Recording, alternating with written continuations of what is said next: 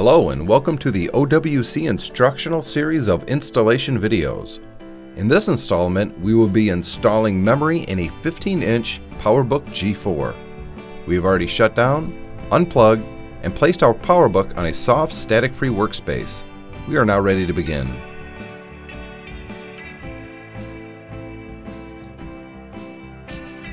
First, close the PowerBook and turn it upside down.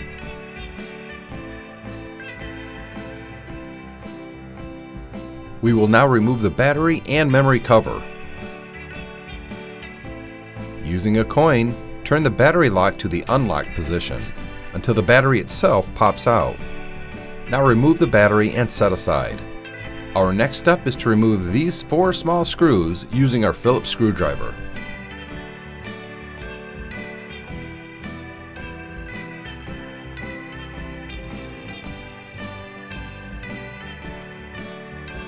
Now remove the memory cover.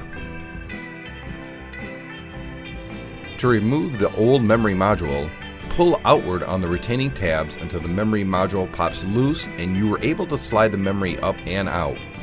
Repeat for the second memory module.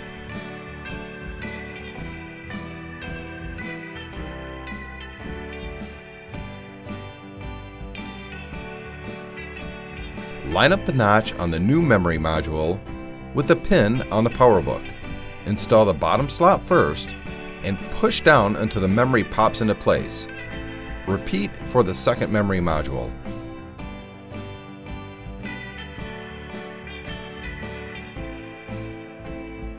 To replace the memory cover, use the Phillips screws to secure it back into place.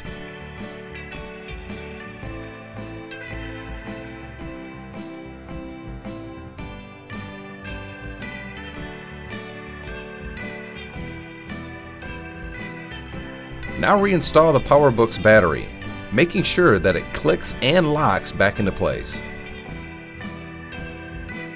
Now turn your PowerBook over, open the screen, and turn it on to make sure everything is working properly.